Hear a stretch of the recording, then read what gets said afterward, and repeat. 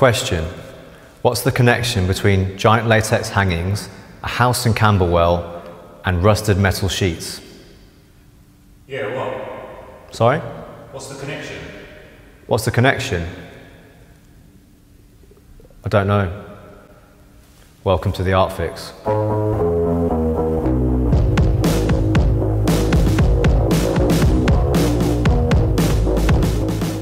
As you can see from the thinning branches behind me, we're heading into December, which means it's getting cold, it's getting dark, everyone's moaning that barbecue season's over.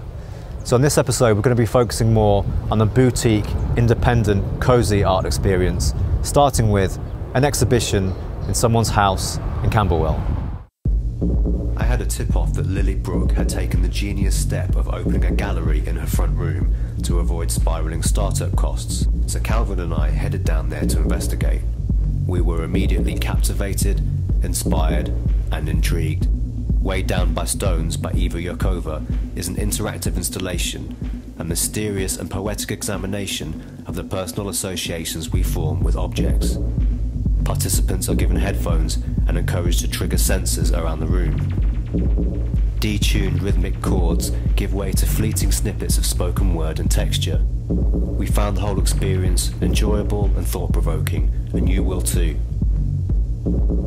Respect to Lily Brooke and the artist for their innovation and courage. The show is open till 13th of January. Make that appointment right now. Back up north near Old Street. Ghostly impressions of the passage of time hang heavily in the air.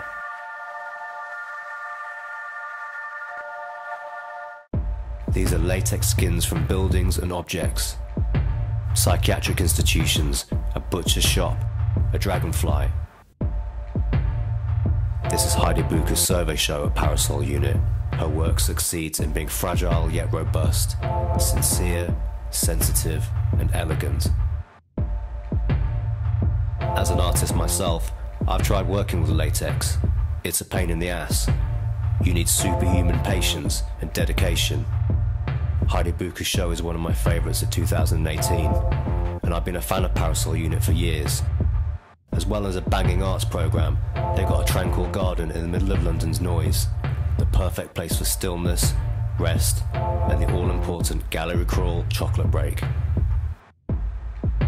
Bucher's show at the Parasol Unit ends shortly. Don't sleep. Sid Motion opened up her own gallery next to a kebab shop in King's Cross a couple of years ago. She cut her teeth on the Mayfair scene, and her experience shows. The current exhibition pairs Yin Yi Fung and Ricky Turner, two very clever process-led artists exploring materials, decay, and time. Turner paints on metal and linen canvases. Her sensitive gestures mimic rust, leaving us to get lost in their looseness and space. Fung's two evolving sculptures have been slowly self-destructing over the last month. She stepped aside and let nature take its course. It's both precise and unpredictable, and I loved it. People often struggle with the interpretation of abstract art because it leaves so much to the imagination, but that's precisely the point. Like the last show at Parasol Unit, these artists are inviting us to meditate on temporality and transience of life, to sit, meditate and reflect. I'm always happy when I come across galleries like this. They're smaller, they're interesting, they're quirky, they're varied, they're intelligent, they're a breath of fresh air. Cities like London can be hard to live in sometimes. They're noisy, they're expensive. Experiences like this remind us that there's more to life. Holding One's Breath at Sid Motion ends on the 7th of December. Well, that concludes today's episode of The Art Fix. I hope you enjoyed it as much as we did. As we hurtle towards the excesses of the Christmas season, make sure you wrap up warm, chew your food properly, and eat plenty of cake. I'll see you soon for more adventures in art. Until then, may the force be with you.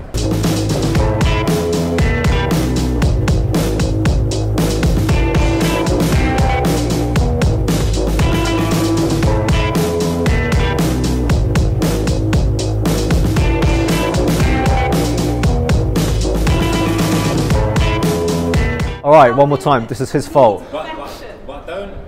It sounded like you were rushing that last one. Alright, well, you'd be fucking rushing in the freezing cold. I know. My nuts are up here. Right, let me try again. As we hurtle toward... Thank you. That was Right. great. Should we try take 5 billion? Yeah. Right.